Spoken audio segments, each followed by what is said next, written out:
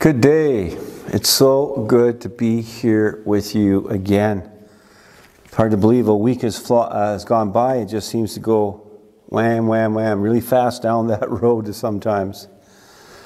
Just wanted to remind you, as I said, I think it was the last message at the introduction, that there's going to be some time here where our messages will be simply audio recorded and instead of video recorded, as I will be leaving for a few weeks. And so we're going to have those sermons covering the next, I think, 3 or 4 weeks after this particular message on our redwateralliance.org website. Just go to sermons or the sermons tab or the current sermons tab, and you will find the audio MP3 there for your use. Again, thank you for having me here as we continue now in the letter to the Ephesians, written by Paul from a Roman prison so very long ago. Elsie Moru, writing for LifeWire.com, discusses the ups and downs of being digitally connected. Now that's an interesting topic, isn't it? Because it's everywhere around us. And Elsie begins with the premise, quote, social networking has changed the ways we communicate, do business, get our daily news fix, and so much more. And isn't that true, folks? Then she went on to say, but is it really all it's cracked up to be? Now that's a good question. And from there she points to some of the upsides and downsides of social networking. One of the most obvious upsides, according to Elsie, is the ability to connect with people from pretty much anywhere in the world. And that's true. Can we not do that just simply with our smartphones? We have Facebook, for example. That's one of the digital platforms, among many others, where individuals or groups can connect for many different kinds of reasons, whether it's family or school reunions or interest groups. The list goes on and on. Elsie also reminds us that social networking has also impacted the business world in many different ways. Many businesses succeed and are very profitable, if you want to put it, online, in large parts because of social networks where they can sell their products and expand their reach to many markets. Well, on the downside, or as Elsie puts it, quote, the darker side of social networking, social media, very evidently, can feed our confirmation biases, as the algorithms are designed to fill our computers and phones with content we tend to follow and like. Here in the dark side, or the social media bubble, if you will, without engaging other perspectives and opinions, the potential really exists that can lead to damaged and hurtful relationships. And this is mostly clear, evidently, absolutely, in our world today, in the world of teens and young adults who are trying to find their place.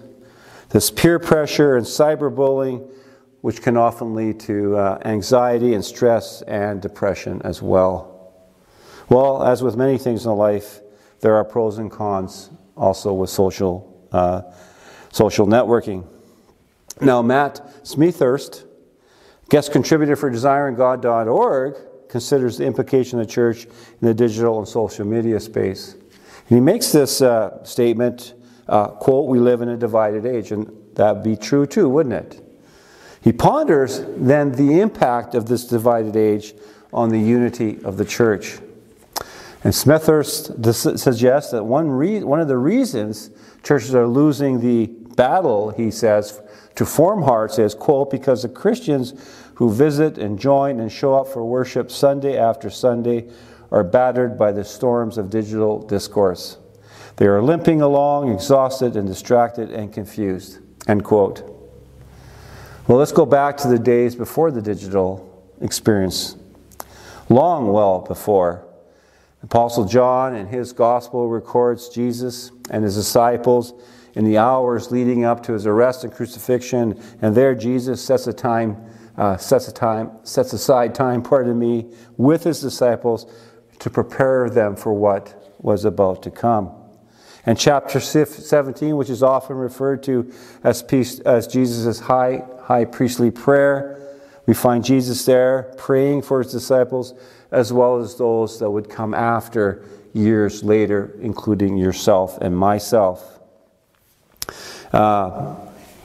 There Jesus prayed in chapter 17, John 17, verse 20, 21. Jesus said and prayed that they may all be one, just as you, Father, are in me, and I in you, that they also may be in us, so that the world may believe that you have sent me. Well, friends, turn in your Bibles to Ephesians chapter 4. Today we're just going to begin with just the first 6 verses. And we'll take a look at those a little closer in a moment. So please read with me. Chapter 4, verse 1. I, therefore, a prisoner for the Lord, urge you to walk in a manner worthy of the calling to which you have been called, with all humility and gentleness, with patience, bearing with one another in love, eager to maintain the unity of the Spirit in the bond of peace.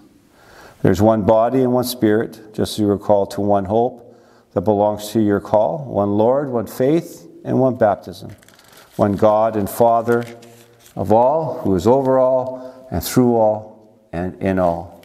The Lord bless the reading of his word. Let us pray. Our Father, we just thank you. Thank you so much for your word. We thank you so much for your Spirit that dwells in your church, that empowers it, that dwells in each believer, that gives us the ability, enlightens our minds to understand the Scriptures. Help us to do that today with this particular text.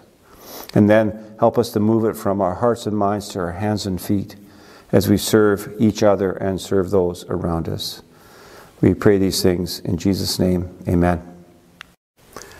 So in my preparation for today's message, I put this question to my computer's search engine. What divides a church? What divides a church? And then up came 2,540,000 results. While it seems that the question of church unity is a large one indeed, at least if you go by the number of results to the question, what divides a church? You know, we could spend our time today waxing eloquently on the 6 things that divide Christians, or the 5 things that cause disunity in the church, or 8 warning signs of church division. And I'm pretty sure that there's something we can all profit from if we take some time to try and understand the impact of what Smethurst observed. We live in a divided age, which is impacting a church today. Well, my friends, Pastor John Piper, in regard to disunity and division, said, quote, "We simply must not make light of our divisions." And I would agree with him. In that article, Piper is speaking of those things that divide because of our unloving attitudes and actions. So when pondering what is clearly evident in our current Western Christian culture, one wonders, what exactly are we going to do about disunity and division in the church? That's a great question, and one we should consider. Piper goes on and he says something here that we can easily lose sight of. Piper said, quote, "We don't create unity. Man doesn't make it happen. When we come to Christ, we are grafted in by the Spirit to one body, Jesus Christ, and members of one of another. Members of one of another." End quote.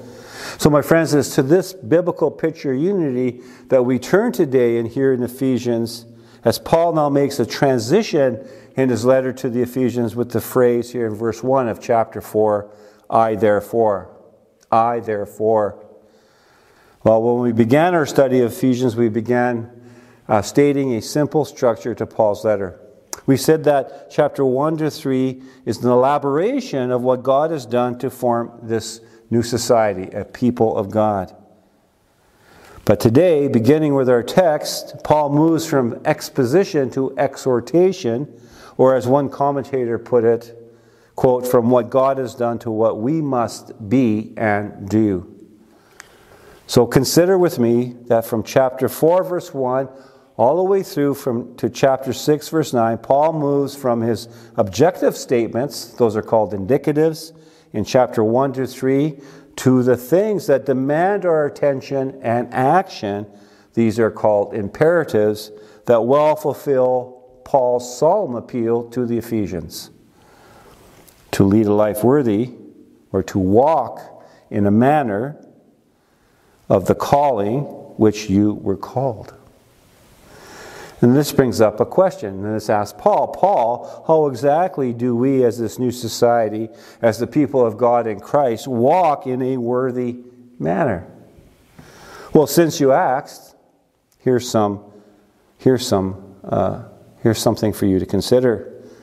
Let's read verse 2 and 3 together. With all humility and gentleness, with patience, bearing with one another in love, eager to maintain the unity of the Spirit in the bond of peace. Now, when we look at the context of Paul's statements around these verses, starting at verse 1 all the way to verse 5, chapter 5, and verse 16, we find two distinct characteristics of this new society formed in Christ. Of course, we don't have time to do a deep dive. We will be able to unpack more of these things as we move through chapter 4. But to the very first point of the context, the very first distinctiveness of the church is its unity. That is, the church, my friends, is one people. One people. Paul had clearly pointed out in chapter 1 to 3 that God in Christ brought the Gentiles, who were at one time far from the people of God, far from God himself, near.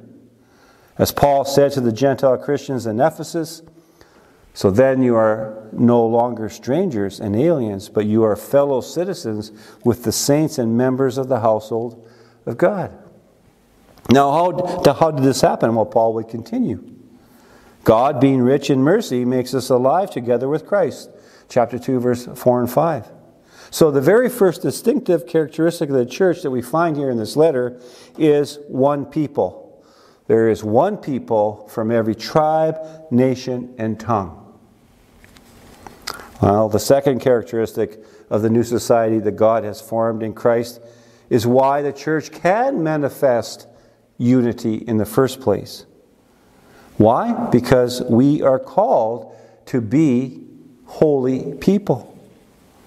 Paul will go on here in chapter 4, down in verse 17, to say that you must no longer walk, you must no longer lead a life, if you will, as the Gentiles do in the fertility of their minds.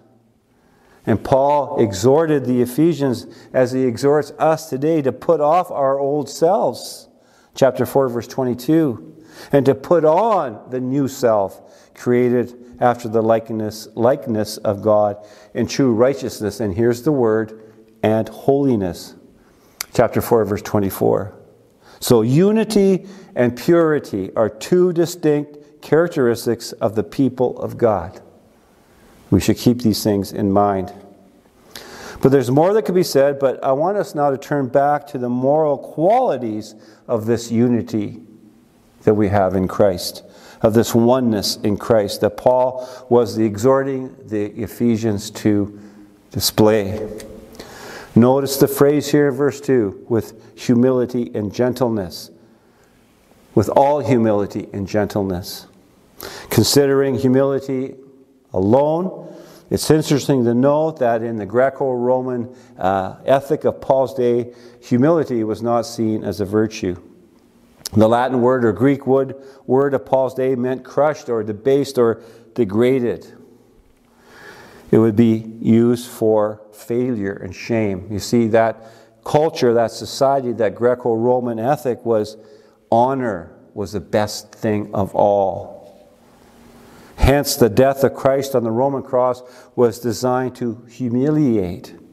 It was not seen as a virtue, yet Paul here exhorts the Ephesians to live a life of humility, a moral quality, and a manifestation of Christian unity. No, it's without doubt that Paul had in mind the death of Christ when he said to the church at Philippi, "Do nothing from selfish ambition or conceit, but in humility count others more significant than yourselves." Philippians 2:3. After all, Christ, Paul would go on to say, humbled himself by becoming obedient to the point of death, even death on the cross. Philippians 2, verse 8. There's a time that Jesus said to his disciples, For even the Son of Man came not to be served, but to serve, and to give his life as a ransom for many. That's from Mark 10:45. So, my friends, the humility that Christ displayed and that Paul exhorted the Ephesians and us to manifest today is other-centered. My friends, it's not me, myself, and I. It's the other that's important here. It's other-centered. And this is certainly a countercultural virtue, which is not seen as a virtue in our Western culture today. Especially when you consider what Paul does here when he couples humility with gentleness, or as other translations put it, meekness. It would seem consistent within the secular worldview that gentleness is seen as weakness. Gentleness is seen as weakness. You know, that's not to say that people of all stripes from all walks of life cannot act in a gentle manner. But where God is removed, my friends, from one's life and from community, then the rabbit trail will logically lead to naturalism. And naturalism portrays this worldview that proclaims that only the strongest will survive. There's no room for gentleness in the naturalism, as it is a sign of weakness. The point here is that gentleness that Paul was ascribing to, as one commentator put it, quote, was not a synonym for weakness. Another writer, considering the ministry of Jesus, said, quote, by following the Master, one can become like him, a gentle powerhouse. In other words, gentleness, my friends, is strength under control. It's setting aside our personal rights in the sight of the other. It is putting God first in all things. And of course, we see Jesus demonstrating perfect humility and gentleness when he said to the crowds, take my yoke upon you and learn from me, for I am gentle and lowly in heart, and you will find rest for your souls. For my yoke is easy and my burden is light. That's in Matthew 11, verse 29 to 30. So my friends, my brothers and sisters, humility and gentleness are moral qualities that are essential to church unity. Well, moving again into our statement here in verse 2, we find the phrase, with patience bearing with one another in love. With patience bearing with one another in love. Here we find the third and fourth moral quality that will manifest unity in the church. Patience, love. It's another couple here. I wonder if you're familiar with Garfield, the tabby cartoon cat. He once said, quote, I have a high tolerance level for many things except stupid. I'm sure we all have had times when we were impatient with others. Maybe it's in a lineup at the grocery checkout, or on the phone waiting in queue listening to the elevator music. My friends, we sometimes are impatient. But aren't you glad that God is patient? Here's the way God describes himself. It goes like this in Exodus chapter 34, verse 6. God proclaims this. The Lord, a God merciful and gracious, slow to anger and abounding in steadfast love and faithfulness. King David in his prayer to God said, but you, O Lord, are a God merciful and gracious, slow to anger and abounding in steadfast love and faithfulness. Psalm 86:15. Well, does this mean that God overlooks injustice? No. Does this mean that God overlooks sin? No. But he is long-suffering.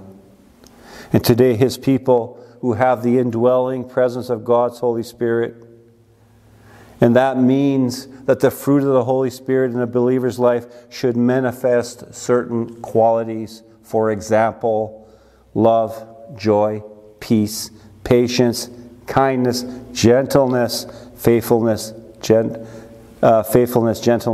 self-control. I said gentleness twice, I think. That's Galatians 5:22, the fruit of the Holy Spirit. So friends, patience is long-suffering toward our brothers and sisters, and even those beyond our families. and beyond the family of God itself. Yes, even if people are exasperating and annoying, or as Garfield put it, stupid. Please notice with me that Paul couples patience with love. My friend, unity requires patience, bearing with one another in love.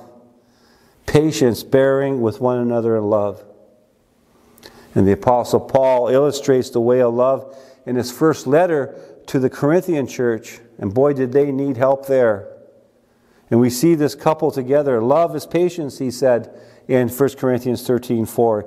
Love is patience and kind, and so forth and so on. You see, for Paul, the more excellent way to live out our calling is to understand the greatest thing of all is love. Not fickle human love, my friends, but the love of God which binds everything together in perfect harmony. Colossians 3:14. Well, humility, gentleness, patience, and love. Moral qualities that enhance and bring cohesion in the unity of the church.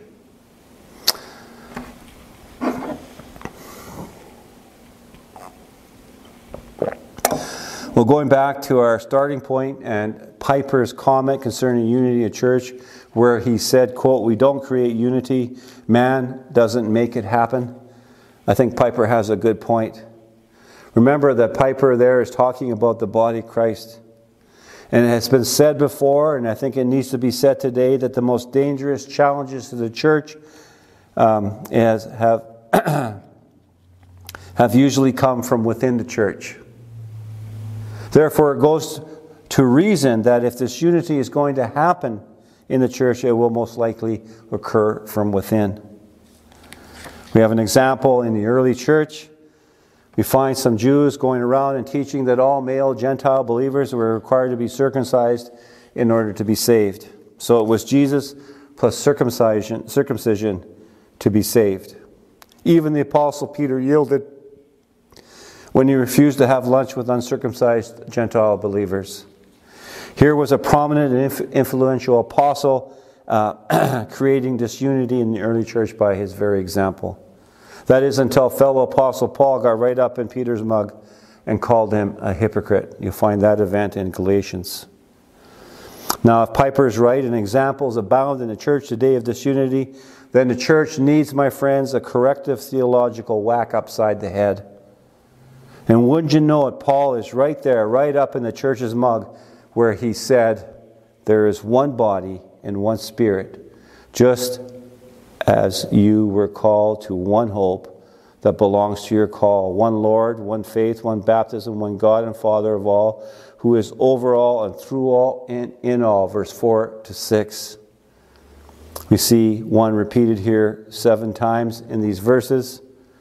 And this is where the Ephesians and the church today, my friends, is united. It begins, my friends, with one body. And this one body is a church made up of every tribe, nation, and language. Every tribe, nation, and tongue. Paul puts it this way in Romans. So we, though many, are one body in Christ and individually members one of another. Romans 12:5. My friends, the church is one body, for there is one Spirit who indwells and empowers the church. Next, we find that there is one hope that belongs to our call. One faith and one baptism, because there is one Lord. Friends, it's only Jesus. Jesus is the only name to remember. Jesus is the object of our faith, our hope, and our baptism. And now here at verse 6 we find one believing family, one new society, one people of God, for there is one God and Father of all. My friends, in a divided world where many churches are fractured, Paul said to the Ephesians, as he says to the church today, and provides that much needed in your faith, truth, and reality, where true unity is actually found. It is found with the one and only sovereign triune God, who is over all and through all and in all. Amen. Let us pray, friends. Oh, thank you, Lord. Thank you, Lord, for your word. Oh, how inspiring and how wonderful it is to be reminded today that only Jesus binds us all together, brings us all together under the cross. We thank you, O Lord, in Jesus' name. Amen. Again, brothers and sisters, friends, wherever you are, thank you for having me in your places. God bless. God bless you. Shalom.